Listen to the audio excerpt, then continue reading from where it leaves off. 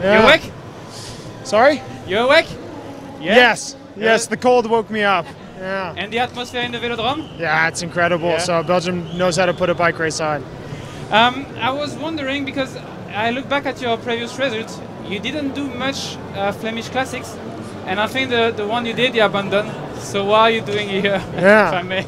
Why not? You know, I mean, Belgium is the king of cycling. You know, it's a place you want to be if you want to be a bike racer. And yeah, fortunately, the team gave me the opportunity to line up today. I looked at the weather. I was like, I don't know if I regret being here or not. But once you get out on the road and you see the passion of the fans, it's pretty spectacular. I spent a lot of time in Belgium when I was junior, under 23, racing with the junior national team, USA Cycling, and so for me, it's almost like a coming home of sorts. Of course, I haven't spent much time on the cobbles and these climbs in a long time, but at the end of the day, a bike race is a bike race.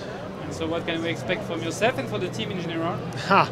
Yeah, these races are always hard to predict. We're coming in with an open team, and yeah, I think we'll look for an opportunity early to try and get in front of the race. It's really easy to psych yourself out, to be scared coming into these races, but that doesn't help anyone, you know.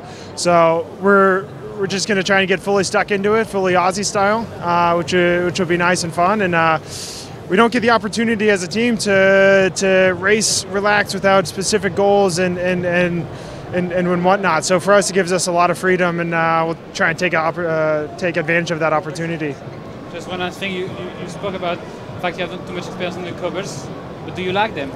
Or do you hate them? Does anyone like cobbles? So Yeah, maybe some guys like them, or maybe they dislike them less than the other guys. So we'll see. I mean, yeah, we were doing the recon, and all of a sudden you're just like, oh, these aren't so bad, riding on the city cobbles. And then you get onto the real sections, and you're like, oh, bumpy.